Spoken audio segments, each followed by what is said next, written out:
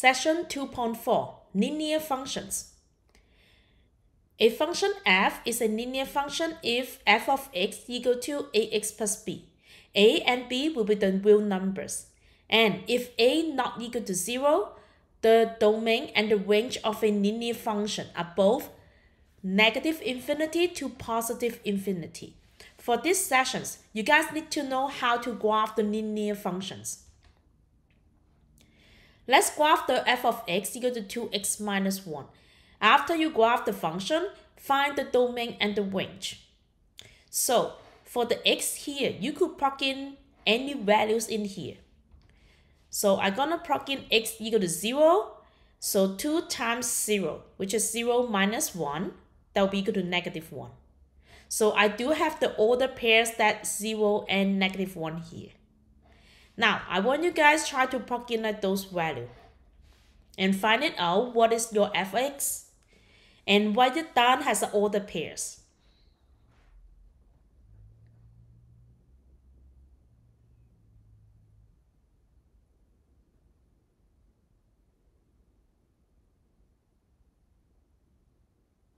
Okay, you should get 1 and 1 here, 2 and 3 here.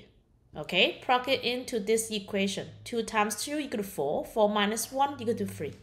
So you do have all these points. Okay, right? So let's write down these 5 order pairs on the graph paper. And then we're gonna join all these 5 points together with this straight line. Since this is a linear equation, so the domain and the range are both from negative infinity to positive infinity.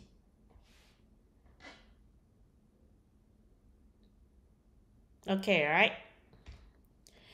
Equation for horizontal and vertical lines. If a and b are constant, then the graph of y equal to b is a horizontal line.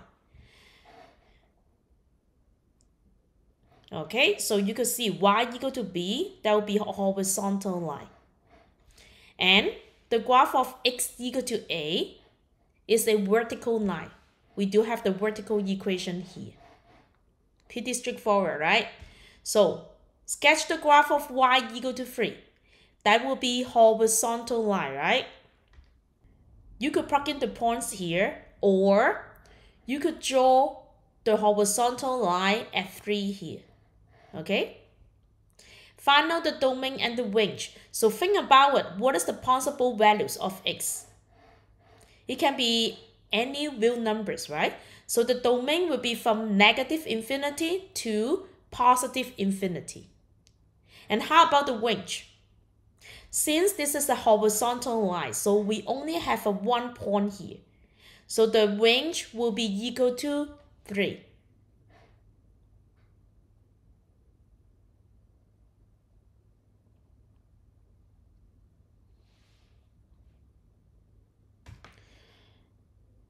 In this test, we will agree that if the coefficient and constant in a linear equation are rational numbers, then we will consider the standard form. So this is a linear equation with the standard form, ax plus by equal to c.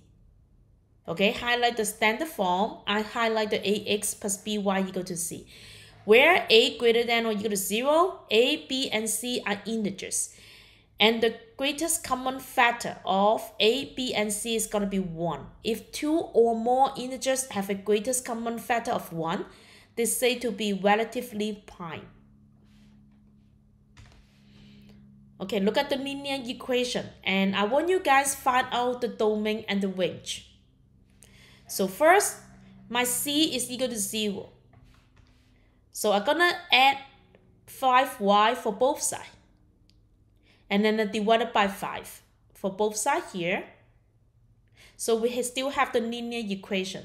I could use the table, or you guys can use the slope to graph this equation. Okay, so I'm gonna plug in the x here. The number of the x doesn't matter what you're gonna put.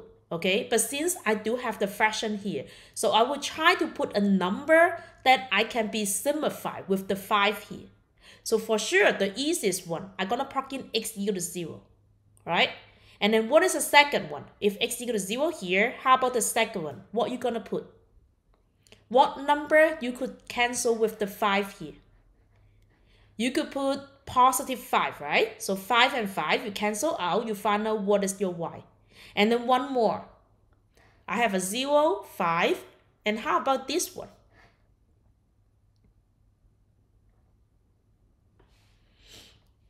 Oh, I'm gonna plug in the 3 here. So in here, I'm gonna get the fraction. Okay. Actually, if I try to plug in the number, I may plug in the negative 5 instead. Okay, 0, 5, and negative 5. Negative 5 divided by 5, you're gonna get negative 1. Negative 1 times 4, so negative 4. Okay, so you should have a one more coordinate like negative 5 and 4. Okay, 1, 2, 3, 4, 5. So somewhere like here, and then 1, 2, 3, 4. Okay, so that's got the points in here. What is the domain and the range? Keep in mind that when you have the linear equation, the domain and range is going to be all real values.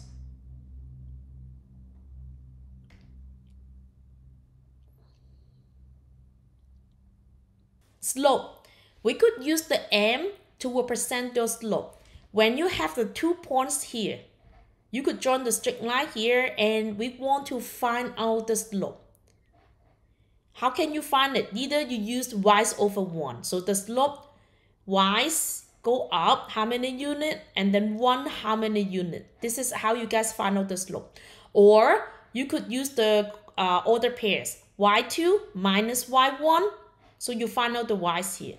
Divided by x2. x2 would be here minus x1.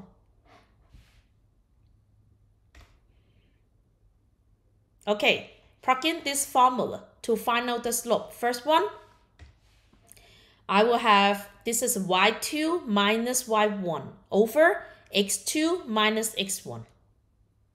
Simplify it, you're gonna get negative 5 over 2. And it doesn't matter which one you call x1, y1, which one is gonna be x2, y2. Okay, you could switch it, you're gonna get the same answer. Okay, try to do B and C.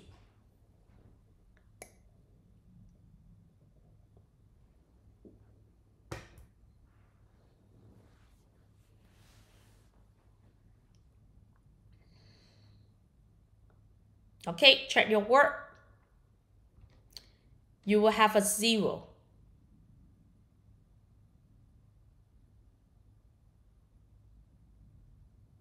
And then last one. Okay, 0 over 8, that is equal to 0. What is a negative 20 over 0?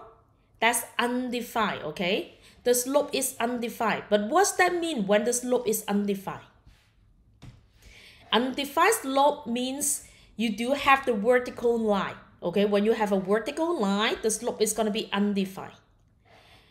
Slope equal to 0, then you do have a horizontal line. Okay, horizontal line, the slope is going to be equal to 0. I want you guys to highlight this too. Okay, when you find the slope is undefined, means the equation is going to be vertical. When you find the slope is equal to 0, that means the line is going to be horizontal.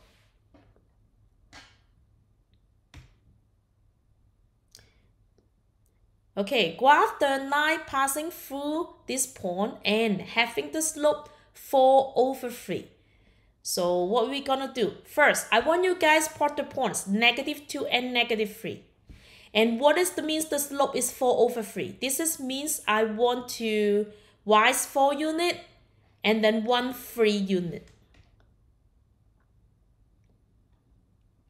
Okay. So I have a negative 2 and negative 3 here. How can we use the slope? Y is 4 unit. So you're gonna go 1, 2, 3, 4. 4 units here. And then 1, 3 unit. 1, 2, 3. So I'm gonna get another point which is 1 and 1. Now you're gonna join these 2 points together. That will be a linear equation.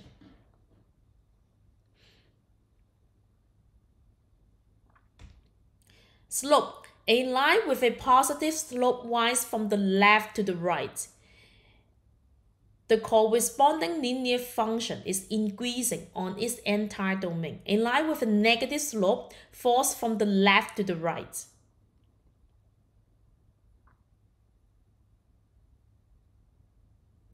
So that means from the left to the right, when it's going up, there's an increasing, we call this as a positive slope.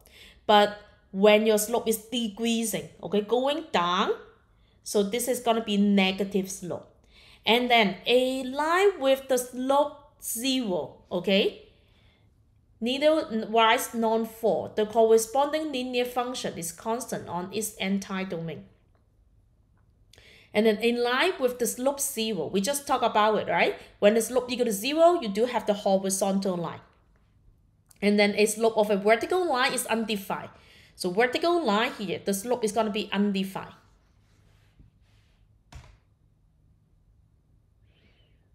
Okay, increasing or decreasing, I just say about it, right? And increasing line has a positive slope, increasing, going up. And then decreasing line, going down, we do have a negative slope. Okay, going up, increasing, positive slope. Going down, we do have a negative slope. Okay, look at all these examples. So, you could think about it, when your slope is equal to 0, it's going to be horizontal line. And then when you're going up, become the green one, m equal to 1/2, right? Keep going up, then m equal to 1. Okay, the slope is getting bigger and bigger, and m equal to 2. Once it's going to vertical, the slope is going to be undefined. And keep going. Now, it's going to be decreasing. So the slope is going to be negative. Negative 2, and then negative 1, negative 1/2, and go back to 0. That's it.